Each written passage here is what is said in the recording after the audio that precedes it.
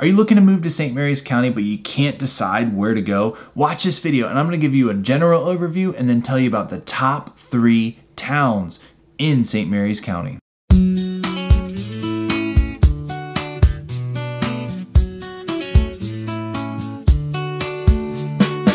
What's up, everybody? Like I said, today we're going to be talking about the top 3 towns in St. Mary's County and also give you that general overview of the area. But before we do, I want to introduce myself. My name is Schou and I'm with eXp Realty in Southern Maryland. If this is your first time on the channel, make sure you scroll down, click the subscribe button, click the little bell so you're notified every single time we put out new content.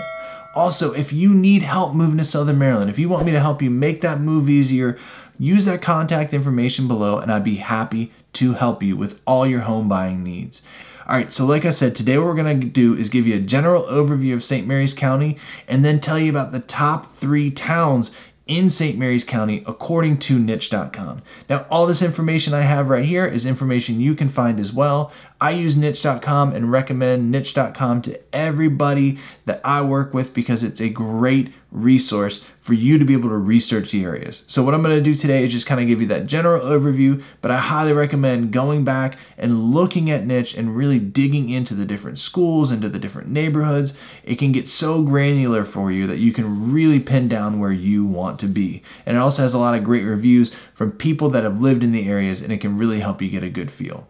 All right, so let's go ahead and get started. Like I said, let's start with a general overview. All right, so St. Mary's County is actually this peninsula that you see right here. It goes from Charlotte Hall all the way down to Ridge, and kind of one of the biggest things about St. Mary's County and the biggest drivers of employment in St. Mary's County is this area right here.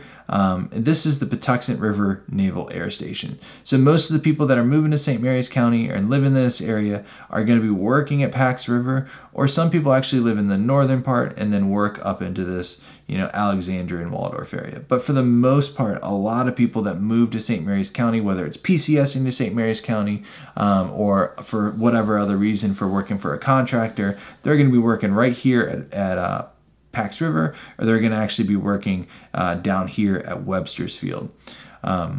So that's kind of that general overview of the employment, but let's just go over what it's like to live in St. Mary's County and what it kind of feels like.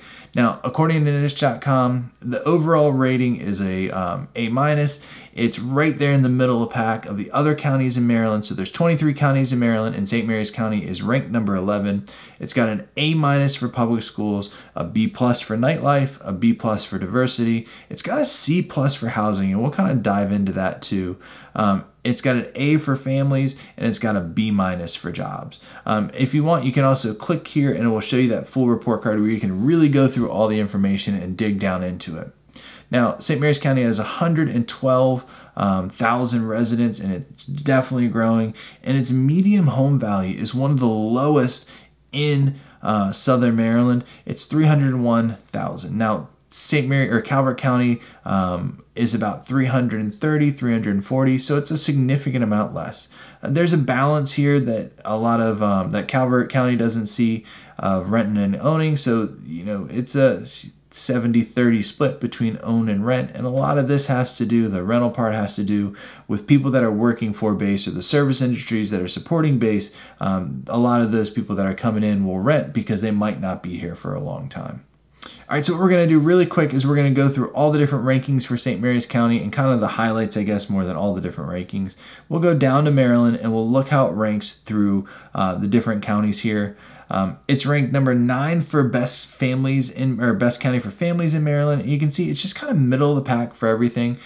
Best counties for public school, it's number 10. Best counties for young professional, it's number 11, which is higher than Calvert County, but it's still, middle of the pack. If you're wondering what a young professional ranking looks like, and it really just means that there's not a ton of millennials living around St. Mary's County or in St. Mary's County, and there's also not a lot of restaurants and bars that support millennials as well.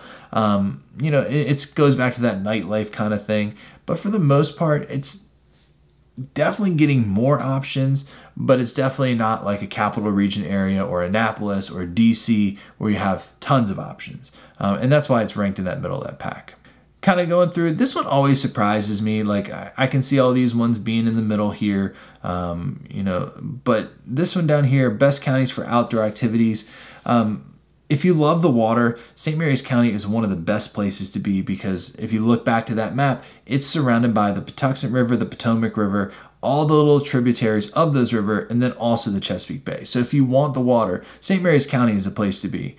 But they also talk about hiking trails and biking trails, and there's just not that many in St. Mary's County. You know, we have St. Mary's Lake, which can be a great trail. There's not as many different parks and forest areas in St. Mary's County that you can access. So, you know, I see what they're saying, but I want to say this with a caveat that if you like to be outdoors on the water, you really can't beat St. Mary's County because of all the different places that you could put a boat in for free because of St. Mary's County water access that the county commissioners provided, and just different bodies of water and different types of water that you can enjoy in St. Mary's County. So 15 out of 23. I see what Niche is saying, but I got a little bit of a bone to pick with that one.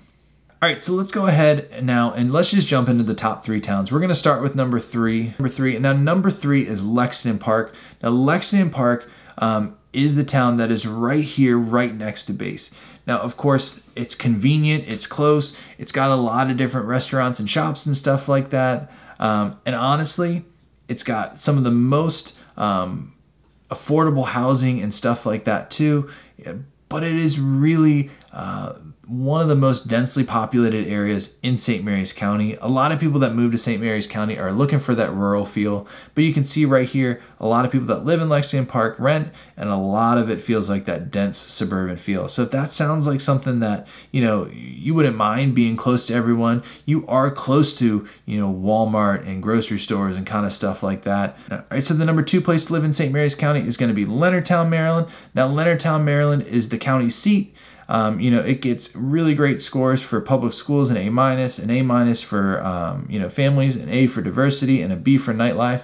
But it does get a C for housing. And one of the biggest reasons for that is it's one of the highest priced areas in St. Mary's County. You know, the median house, when it was, you know, much lower in Lexington Park, it's about $403,000 is the median sales price in there.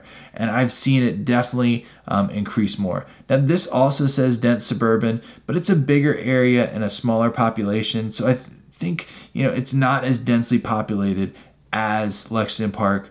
But I'm going to say that with a caveat. I think it's going to get more populated. There's been lots of population studies going on, and there's going to be a lot of different housing developments and people moving into that Leonardtown area. Now, I don't know if it's going to get as populated as Lexington Park, just because it's not as close to that Pax River area, but I could definitely see it feeling more densely populated, you know, over the next 5 to 10 years. All right, and now, according to niche.com, the number 1 place to live in St. Mary's County in 2022 is California, Maryland. So now California, Maryland is located, you can see it right here. Here's Lexington Park. California, Maryland is this area right here. It's home to one of the biggest neighborhoods in St. Mary's County called Wildwood. There's also other neighborhoods in there too. It's got a variety of different housing types, townhomes, condos, you know, single family homes and all that kind of stuff.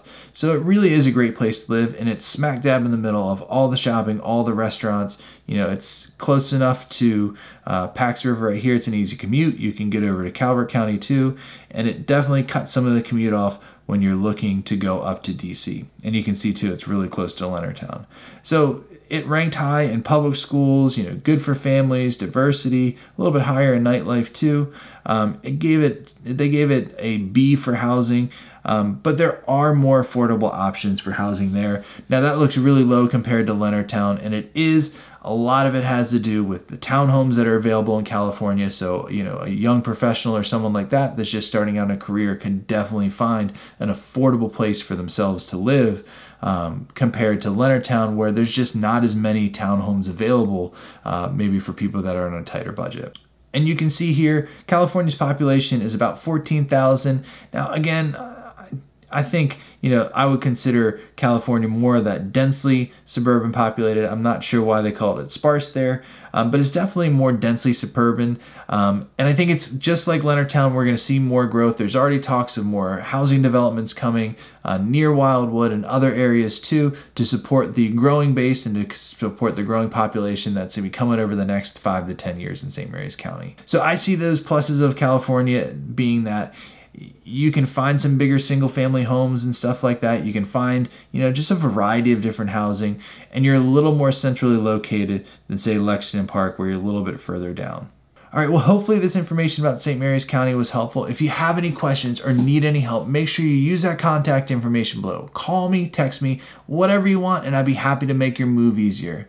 Also, if you want to, you can scroll down to the first comment, click on that link in that comment, and we'll schedule a Zoom meeting one-on-one with me, and we can talk about your home buying needs.